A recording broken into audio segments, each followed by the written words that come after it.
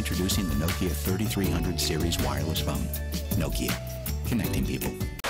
Millennials may remember the Nokia 3310 as one of the most memed phones in the internet today, but some of us older folk might remember it as the very first cell phone we've ever used. Here at MWC 2017, Nokia revived the iconic handset, giving it a 2-inch color display, a smart operating system, and a 2-megapixel camera. Yes, those specs might be atrocious by today's standards, but hey, thanks to the power of nostalgia, no one cared.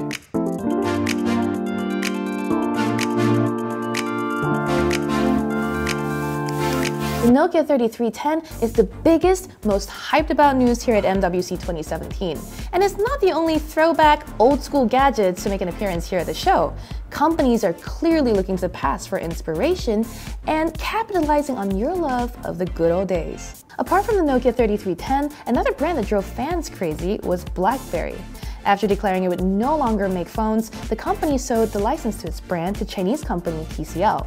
At MWC, TCL showed off the BlackBerry Key One, which brings back the physical keyboard, as well as a suite of software that BB has come to be known for. We also saw Samsung team up with Staedtler to make an old-school pencil-style version of its S Pen stylus. We don't know how much that'll cost yet, but hey, at least it looks a lot better than Apple's futuristic-looking pencil. Of course, capitalizing on nostalgia isn't all that new. The entertainment industry has been doing it forever, with reboot after reboot of popular titles and franchises. But at least the products here are actually useful, although the Nokia 3310 is a tad gimmicky. You can actually use the phone, and it will only cost 50 euros. And you can play Snake on it, albeit a full-color remaster of the black and white original. But why are companies doing this?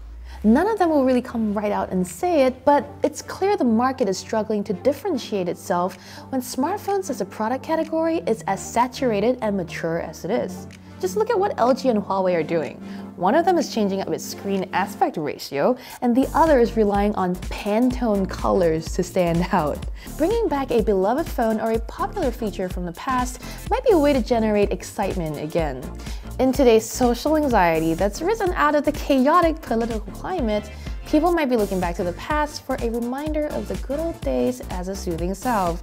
Heck, the presidency was even won on a campaign based on nostalgia, no matter how inaccurate people's memories might be. The Nokia 3310's success, at least in generating hype, is sure to inspire other tech titans to try and emulate it. That means we could see more old-school gadgets come back from the dead with new and updated bodies. Meanwhile, I'm plugging in my fax machine, you can reach me on my pager, and check us out on http://www.engadget.com/MWC.